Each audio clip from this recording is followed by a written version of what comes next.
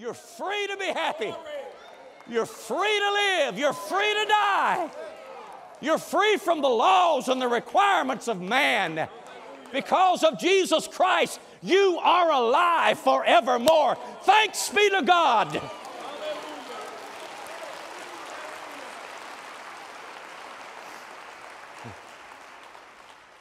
But here's the problem.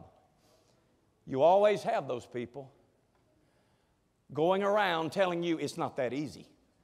You're going to have to do some things. I grew up in that.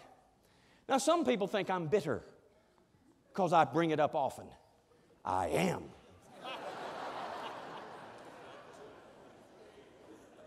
I resent it greatly. I get mad at times because I was cheated.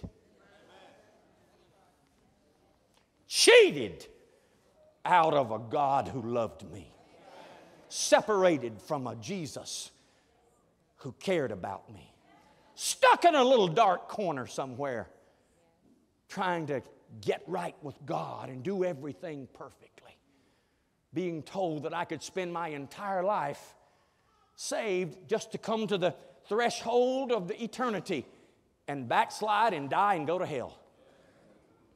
I remember all of the stories. Oh, God, they had them. Scary stories that would make a 12-year-old squirm and a 14-year-old shake.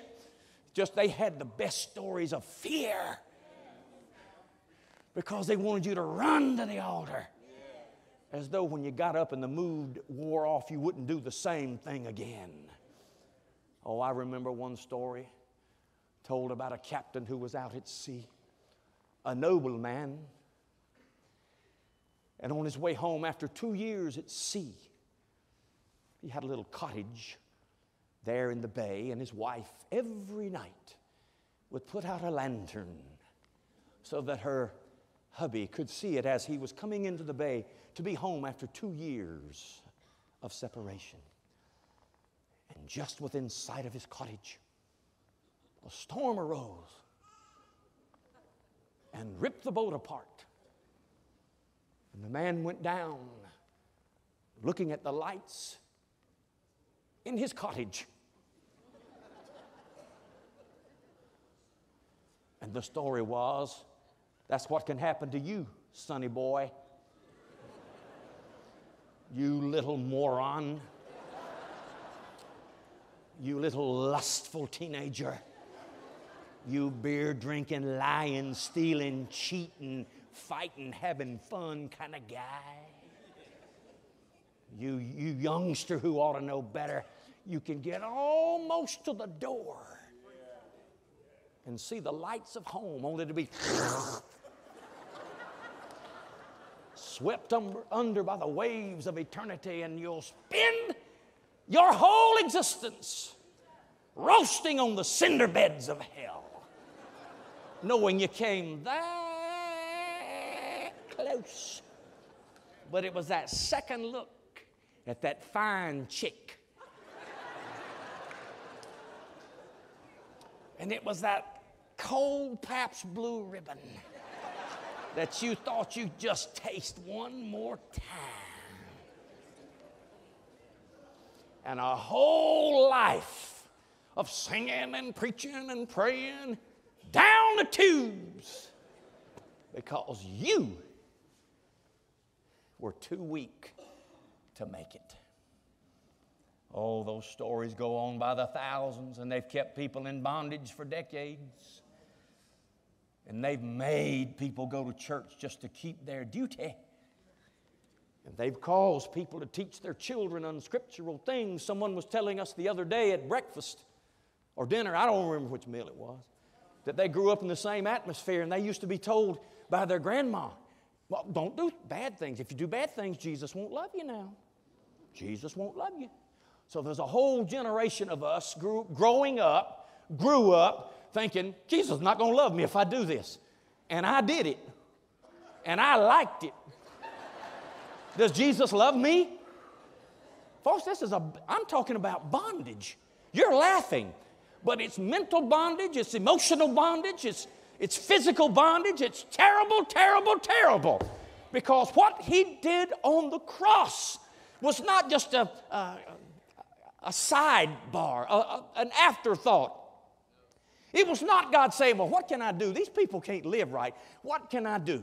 In fact, I love the song, but I got to tell you what I heard the other night, and I had to put my head down. Because one of the reasons we stay in trouble is because we're theologically illiterate. And Pentecostals love that Southern Pentecostal stuff. I told you the other day, it just makes people go.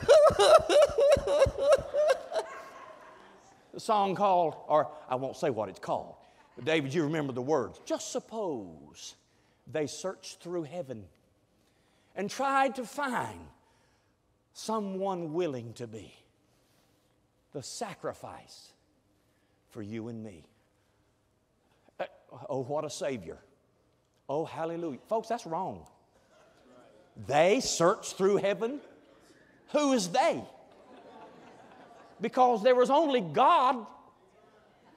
Do they have a search committee in heaven that looked down to pitiful earth and said, they need a Savior? We got to go find one. You go that way and I'll go this. Hello? Is there anybody up here willing to be a Savior? Are there anybody here that would be willing to become a human and die on a cross? I'm looking for hands, volunteers. There'll be special rewards. That's absolutely stupid.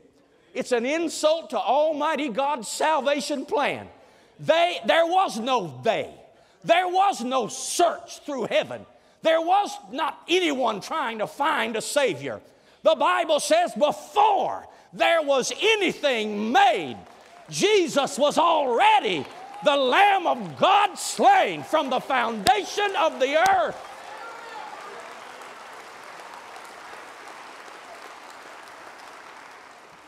And if He was willing to do that, then I want you to hear me this morning. His salvation is greater than your human weakness. His grace is greater than your sin. Where sin abounded, grace did much more abound. So I'm on my way to heaven. Why? Because I'm a preacher? Preachers are some of the biggest liars in the world. Love money, love women, love fried chicken, love Cadillacs and Mercedes. I'm the first one to say, I see a preacher on TV, I go, turn it, please. Because I go to church. Folks, lots of people go to church. Was I born into it? You can't be born into it by blood or birth. You have to be born of the Holy Spirit of God. So why are we on our way to heaven today? Why does God accept us? Why are we pure and righteous and holy? Why are we already perfect, yet being made perfect? Because we believe on the Lord Jesus Christ, that He is the Son of God, whose death on Calvary paid for our sins, and we've been born again.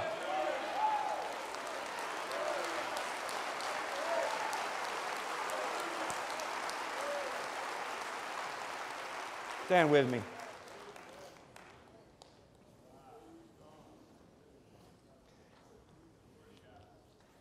So who is you put the scripture back up there if you would, please. Thank you. Go to the next one. Beware of dogs, beware of evil workers, beware of the mutilation. I'm telling my church, beware of people trying to drag you back and saying, well, you know you got to do certain things. Oh boy. So who is a Christian? What constitutes a believer? We worship God in the Spirit. What does that mean? It means we're not legalistic, doing it out of rote and habit. It means we're not just going over things and chanting and mumbling and repeating. No, sir. We're free. And we worship. And we worship God. And we worship God in the spirit of joy and freedom. We rejoice in Christ Jesus. In Him alone. The only one worthy. The Jew that came to save us from our sins. Hallelujah. Thank you, Jesus. And we have no confidence in the flesh. Nothing I do, nothing I've ever done gets me to heaven. My works are not a prerequisite. They are a result of knowing Jesus. Glorious, marvelous grace that rescued me. Holy, worthy is the Lamb. Yes. For me. Sing it again.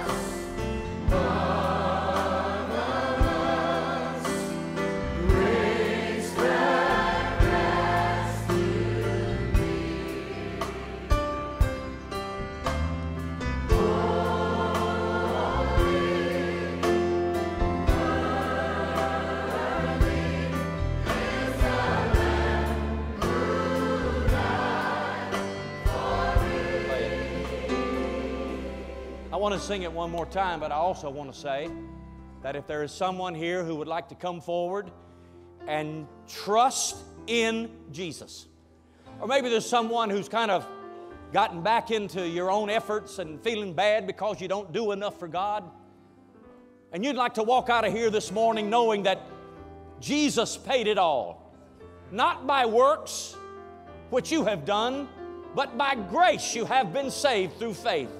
It is the gift of God. If you'd like to come down and just renew that, do it as we sing. Glorious, marvelous grace that rescued me. Yes,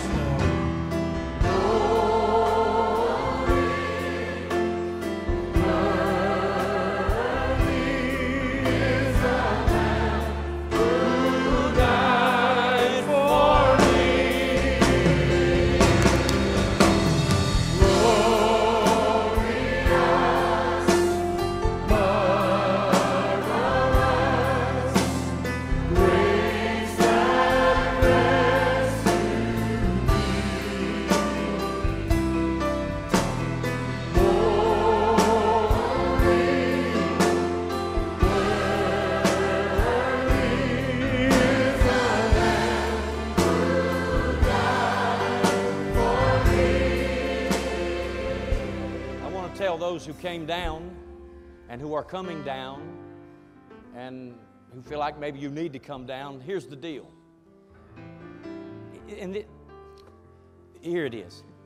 When you confess your sins to Jesus, He forgives them and they are gone. They do not exist any longer. Any sin you can mention, He washes them away, and they are never ever again a factor in your relationship with God. That makes me happy.